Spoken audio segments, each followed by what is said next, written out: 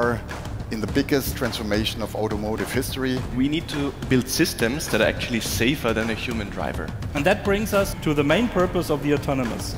A single company alone cannot master this challenge in the best possible manner. If you want to make a difference at very large scale, you have to bring the leaders together around a common platform that can enable everyone.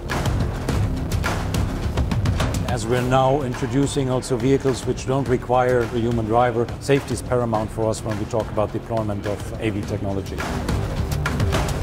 We need a safety discussion that goes into some really deep topics. What are the biggest challenges of a mass market autonomy? We identify 4 major design principles for a safe system. Regulation on L4 is not thinkable without collaboration.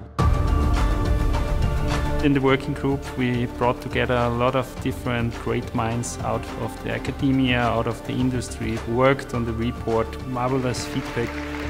And the goal would be to bring out the second release at the main event next year.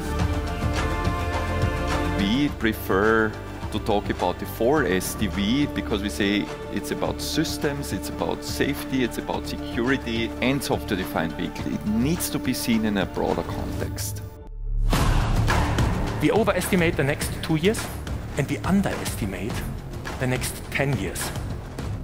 I have the wish that we work as seamlessly and fluently together to create the additional expertise which we can get out of this group. The only way how we're really going to get that public trust, both from the general public and from the governments, it's going to make sure that we are moving all together into the same direction.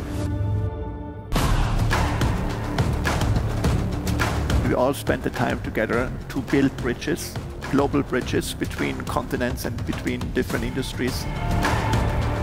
The conference is one of a kind. It's the place to bring together innovators, manufacturers, and even regulators to discuss the future of autonomous driving.